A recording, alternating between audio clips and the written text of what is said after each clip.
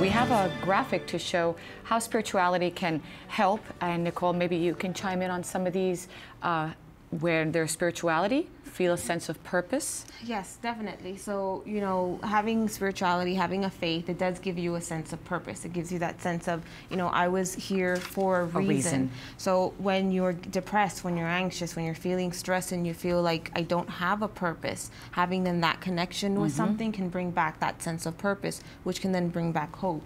And then the connect to the world, release of control. You know, when you have someone that you can give your problems to, then that release of, okay, it's not all on my shoulders, that can be so rewarding in itself and can take off some of that pressure from life. And then we have, you know, expanding your support network. That's, you know, one of the important things from, you know, belonging to a community of a certain faith is that you have that support system. Even, you know, I work with patients that their families are not the best support. So where do they find that support? From their community, from their churches, from their, you know, people who believe the same as them that can help them get them through their life and through whatever problems that they're going through. And then it can lead to having a healthier life, just because if you're working on yourself, then, you know, that helps with other areas, you know, of your life as well.